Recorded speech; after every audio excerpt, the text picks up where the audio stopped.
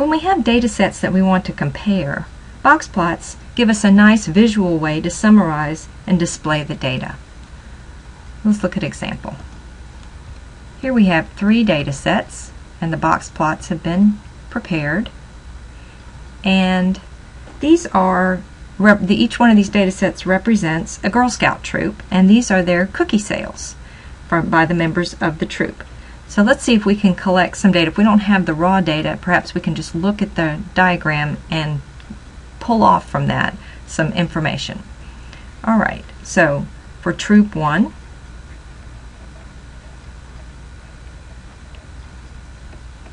we can see that our minimum value would be approximately, and a lot of these values are going to be approximate because we're trying to read right from the graph and not all the increments are shown.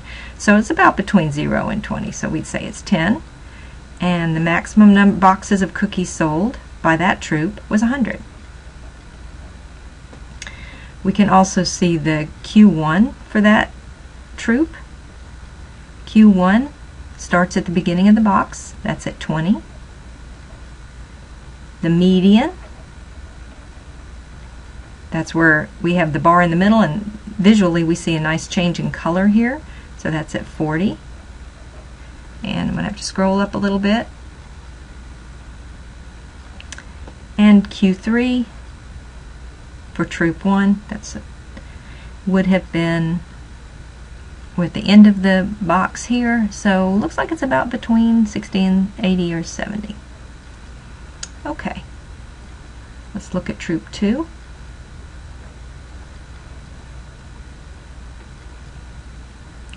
The minimum number of boxes of cookies sold for Troop 2, that's a little harder to pull off of this graph, but let's say that's about 15. And the maximum for Troop 2, all the way up there at probably about 110. Q1, the beginning of the red box, looks like that might be about, I don't know, 22.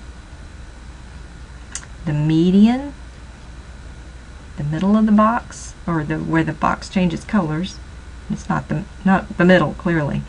That looks like about let's see, 45 maybe. And our Q3, let's see, I think I thought that was about 74.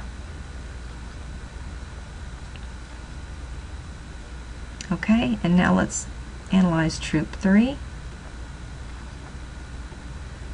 Our minimum,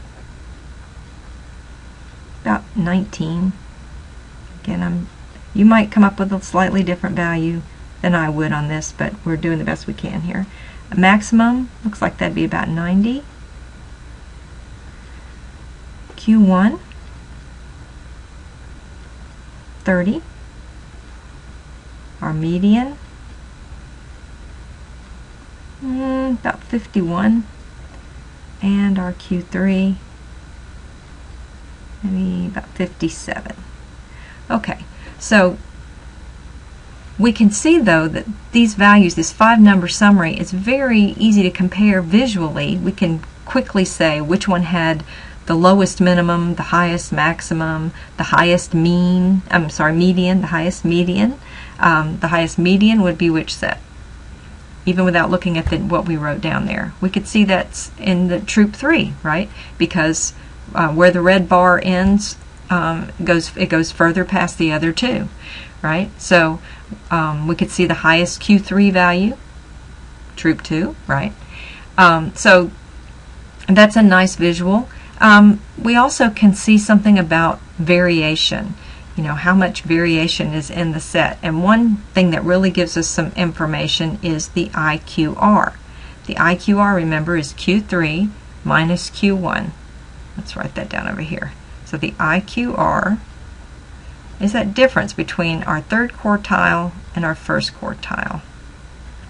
And visually, that's represented by the box, the entire box, the green plus the red. Okay, so it looks like it's a bit of a tie between Troops 1 and 2.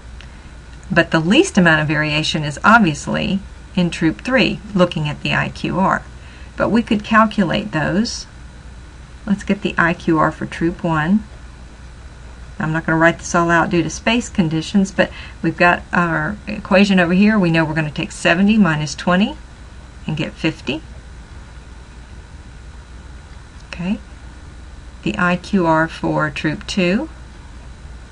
Now we're going to take 74 minus 22 and get 52. So as we said, these two are pretty close. It was kind of visually not that easy to tell which one was bigger, or it's a little close. All right, and then our last one, the IQR, we would take Q3 for Troop 3, 57 minus 30 and get 27. Not surprisingly, this one has the lowest IQR, but we could visually see that also. So this is an example of using box plots to compare data sets.